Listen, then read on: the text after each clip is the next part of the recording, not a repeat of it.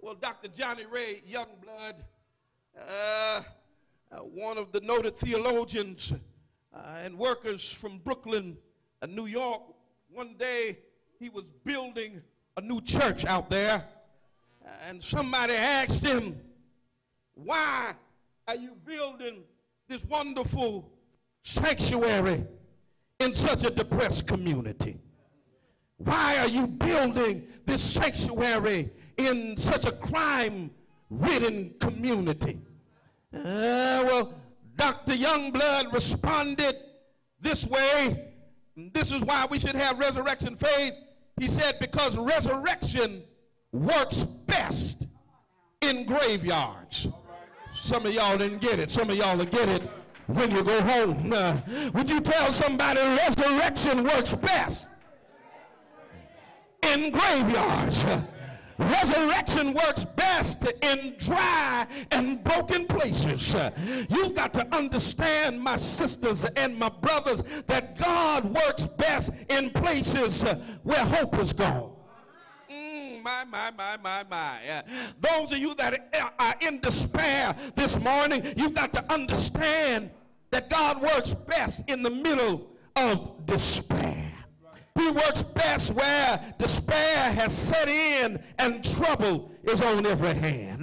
God works best in the middle of your pain. He works best in dead places and painful places and troubled places. You see, resurrection faith looks forward to a revelation of Jesus in a painful predicament where it seems like death has had the last word. But I'm here to tell you today that it ain't over until God says it's over. Would you preach to your neighbor and say, neighbor, neighbor, it ain't over until God says it's over. Bless his name. And so the story doesn't conclude until we get down to verse 25. For it's there that the words of Jesus come true, where he says, I am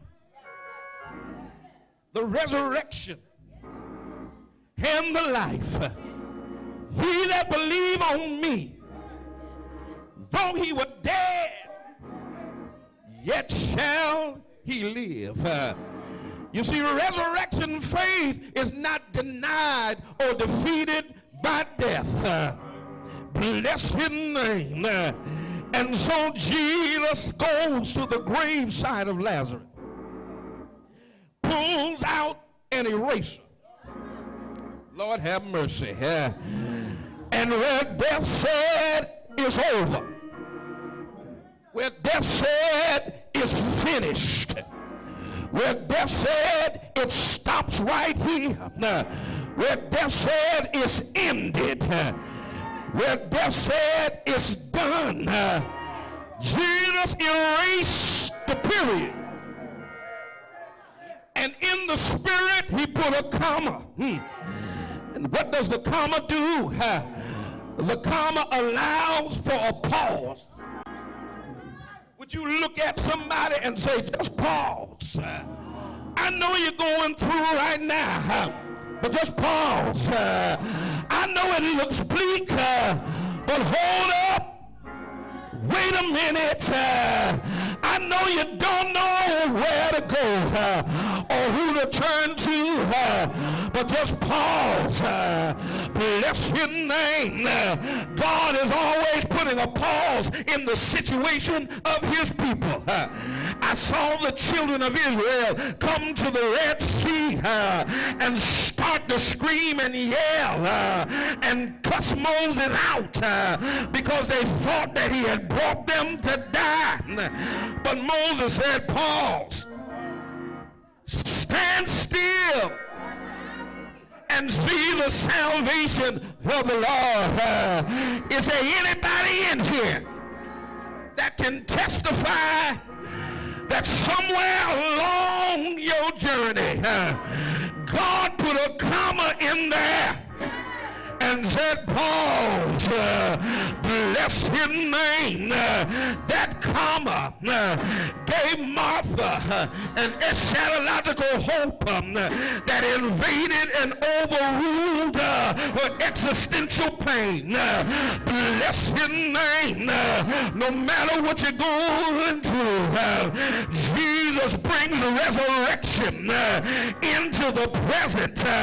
So even though today is Easter, your resurrection faith operates all year long. Bless his name.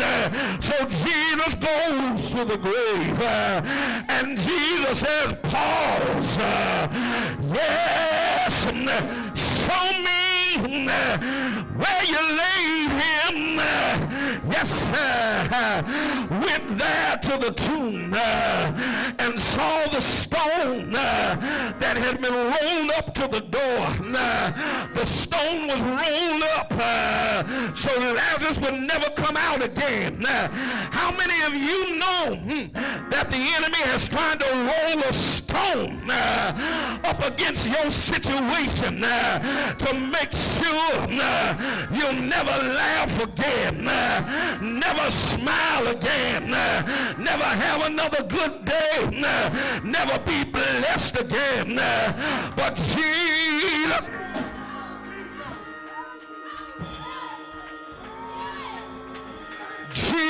yes,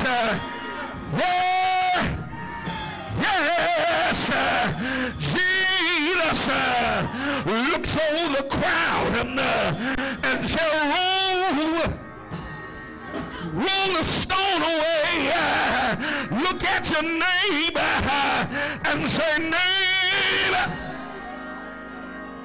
neighbor, he's still rolling away stones. He's still unlocking doors. He's still making a way. He's still lifting burdens. He's still healing bodies. He's still lifting us up.